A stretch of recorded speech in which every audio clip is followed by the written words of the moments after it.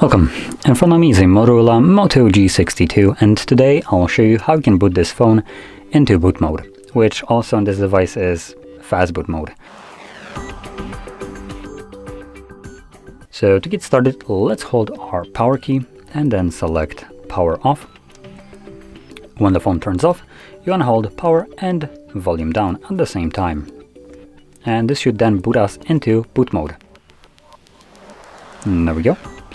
So in here, you can use the volume keys to navigate through the options, which will appear one by one right here. So first is start, which takes us back to Android. Then we have restart bootloader, which just takes us back to where we are right now anyway. Then we have recovery mode, power off, and bootloader logs, barcodes, and back to start. So that's all we have.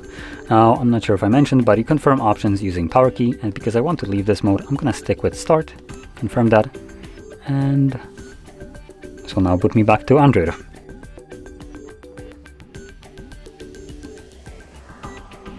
And there we go.